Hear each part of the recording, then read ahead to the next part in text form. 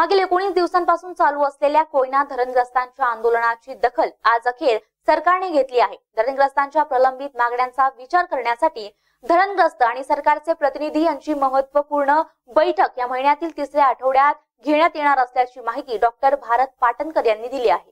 काल 19व्या दिवशी लॉंग मार्चची तयारी सुरू असताना अचानक धरणग्रस्तांचं आंदोलनस्थळी पोलीस छावणीचे स्वरूप आले होते। त्यामुळे धरणग्रस्तांसह कोयना विभागातील जनतेचे लक्ष कालच्या हालचालींकडे लागले होते। धरणग्रस्तांच्या सभेत डॉक्टर टणकर यांनी सरकारच्या निमंत्रणाची माहिती दिली। हा लॉंग मार्च स्थगित करण्यात आला असून धरणग्रस्तांचे हे आंदोलन कायम लढले जाणार आहे असं समजतंय।